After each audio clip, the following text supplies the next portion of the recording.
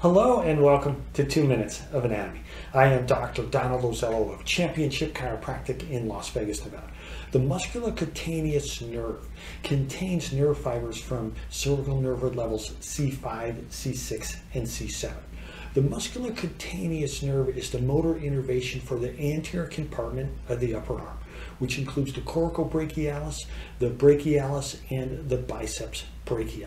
These muscles perform shoulder flexion, elbow flexion, and the bicep brachii also performs elbow supination. The musculocutaneous nerve gives rise to the lateral cutaneous nerve of the forearm, which is the sensory innervation for the lateral part of the forearm. The musculocutaneous nerve emerges from the lateral cord of the brachial plexus. It is one of the terminal branches of the brachial plexus coming from the lateral cord. Therefore, it contains nerve root levels C5, C6, and C7. The musculocutaneous nerve pierces the coracobrachialis muscle near the muscle's insertion onto the humerus bone.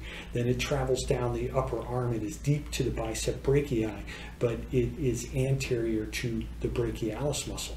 Then it emerges into the forearm just lateral to the bicep insertion, and when it reaches the forearm, it becomes the lateral cutaneous nerve, so it is the sensory innervation to the lateral forearm. So musculocutaneous nerve, again, cervical nerve root levels C5, C6, and C7. It is the motor innervation for the anterior upper arm, and it gives rise to the lateral cutaneous nerve of the forearm, which is the sensory innervation for the lateral forearm.